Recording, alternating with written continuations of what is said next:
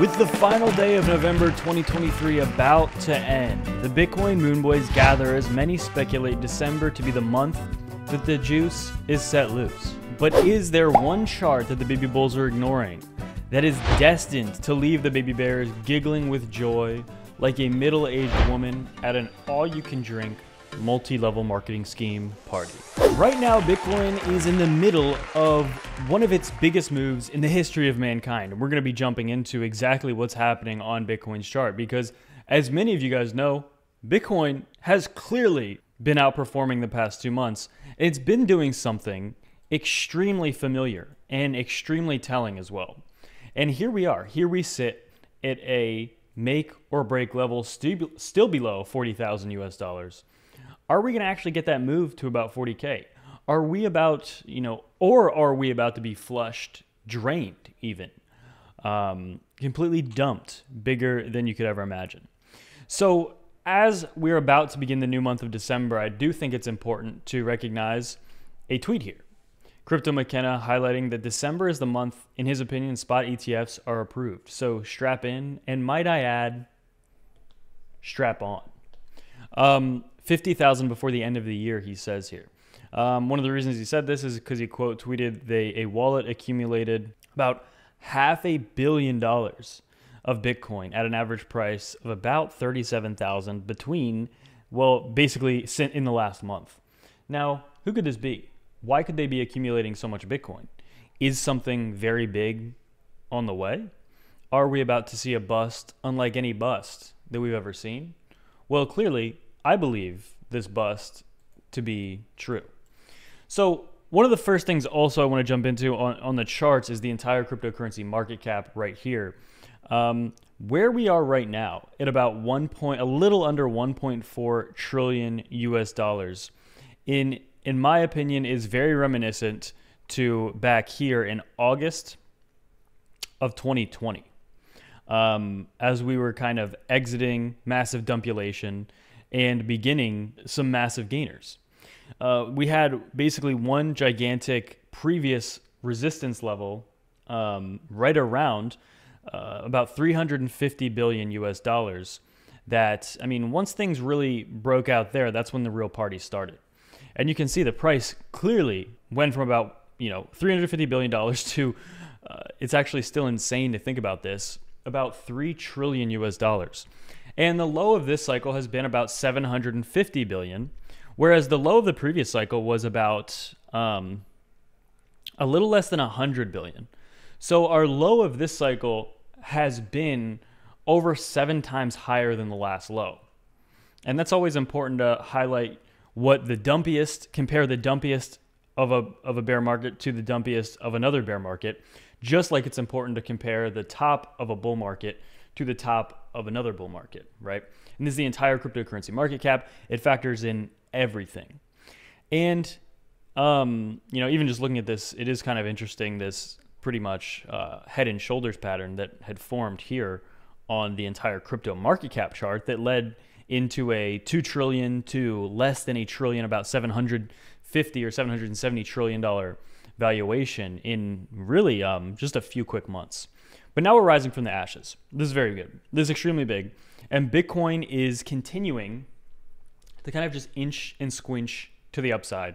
Still, we have not yet, since this uptrend really started back in October of 2023, we have not really put in a lower high. These have all been higher highs.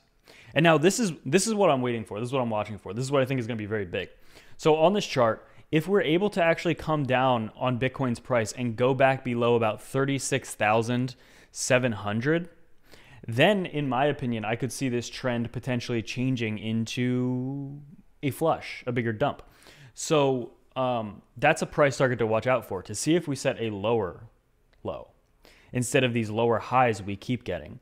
Now, you do see we came and we squeaked out just a few days ago, or just yesterday and the day before, the teensy-weensy-wenciest little high that initially was the high of back in, or on November 24th, about a week ago. And then 5 days went by and we kind of retested that and barely got above it. So we did get above that level, but we got above 38,000. But ultimately, it still is that top level so far. We have not put in a very convincing one just yet. But keep in mind, look what happened when we initially had that bust on November 9th. About a week later, we came back and got rejected a little bit below that. Okay, so that was kind of dumpy. And we ended up, though, holding. We ended up putting in another higher low, and that's what enabled us over the past couple of weeks to then continue up here. So there has been no decisive movement, no decisive price action. Basically, you put this here, you can see this level of support. As long as we hold above 37,000, this trend is absolutely, even in the short term, still very intact. Now, I do, as I highlighted, I do think we're in, potentially for Bitcoin also, a couple week long ascending triangle. Now, a couple week long ascending triangle can be pretty good, right? That's pretty pumpy, could be pretty bullish. Well, what's even more bullish than a couple week long ascending triangle? The Giga Triangle, the nearly 600 day long giga gigantic monster triangle, ascending triangle that Ethereum is in. So we're still watching and waiting for that. That could break out tomorrow. It could break out next month. All I know is that once it breaks out, things will never be the same, okay? I don't mean to be hyperbolic. I don't mean to be overemphasizing or, getting dramatic here. But guys, once Ethereum breaks out of this pattern, things will never be the same, okay? I got tingles. I got chills and a little bit of dripping down my leg when I said that. Oh my gosh, it's getting hot in here. But on this chart as well, you can see all the key daily moving averages Bitcoin has respected. Guys, the thing is, when I look at this chart, so I know what I have my opinion on everything. Now, I just have a thought that keeps bubbling up that I just feel like I have to say it. It's not even something I really want to talk about right now or really much in this video. When I see a chart like this, it makes me think, okay, we got to go back down to here. And again, like I just said, I don't really want to be talking about that. It's not what the video is about. When I see a chart like this, though, it's just what I'm accustomed to believing because of how markets move, especially during a bear market. But as I've been saying over and over for the past few weeks, in a bull market, that does not necessarily have to happen. Now, as we all know as well, we have been getting closer and closer to the largest cross, literally, in the history of mankind, okay? Going back thousands of years. This is by far the largest chart since humans existed. And this is the golden cross between the 50 and 200 week, not day, 200 week moving average, absolutely gigantic, ginormous. 1, 2, 3, 4, 5, 6, 7. We are on our 7th green weekly candle for Bitcoin. When was the last time that we got 7 green weekly candles for Bitcoin? Let's take a little trip down memory lane. The last time that we got 7 green weekly candles for Bitcoin was here, these 7 weeks, when Bitcoin went from about 10,000 to 18,000, had a couple weeks testing that previous all-time high around 20K, and then initiated what at the time was the biggest bust since the beginning of mankind. Guys, that's the thing. Mankind has changed. And now we're about to have the biggest bust since the beginning of mankind.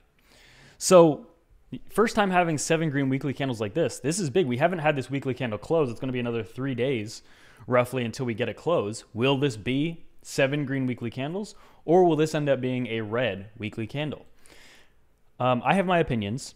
I personally think that the likelihood of getting this weekly candle to be red is a little bit higher than it is to be green, even though I'm extremely bullish. I just think that, as I said, at some point, a real cool down, some sort of back test has to happen. The stock market today is down a little bit. It's still kind of unable to get back above those July 27th highs of about 4,600. We're still only like a percent or two away, so it literally can happen in one day. It's not like a giant move. But the DXY is barely trying to hold on and try to have some life, right? The DXY here right around 103. You can see it has a pretty big green candle today after weeks and weeks getting dumped on.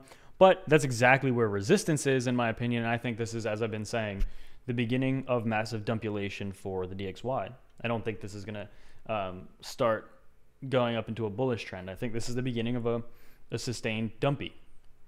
Massively big dumpy. The biggest dumpy potentially since the beginning, say it with me, of mankind. Absolutely very big. So with that being said, let's just take a look at all these charts. This is another reason that I think potentially Bitcoin is kind of stalling out here, okay? We've had a lot of momentum over the past 2 months, but you can see it's kind of right now stalling out a little bit. This trend line is extremely important. It has dictated all of the major moves of this entire 2023 year so far, of which we are about to be entering the 12th and final month of this year. Where did this chart start? Right here, January 1st, 2023. Okay, you can see it right here. Every touch we've had on this line has precipitated a massive, gigantic, gargantuan move. And here we are. And I just have a hard time believing that we're not about to see some sort of massive move off of this. And that comes in two different things, right? Dumpy down to here, pumpy up to here. Okay. So either way, I think volatility is incoming, and this chart is one that has captivated me. I'm just oogling this chart 24/7. Like, when is the break going to be happening? We've just been literally riding alongside this line for, well, okay, so I guess 7 days. We've just been, or wait, no, sorry, a month and 7 days. So, I mean, about like 40 days. Wow, 40 days we've been on this line. So a big move is coming. So, you know, whether it is, I think we're going to be getting an ETH breakout soon, and I think that ties into everything here. Final chart probably to take a look at here is just this ascending channel, this rising channel. And yeah, 37 is still perfect. You can see we do have support there. I'm waiting to see if we get a pullback to there. What happens at 37K? Are we going to bounce there? Are we going to get dumped on? What's going to happen at 37K, right? But if we hold 37K, we can easily, again, have a move to try and attempt to break those 38.5 highs and truly get up to 40K. You know how long it took to get above 30K, right? 30K was not easy.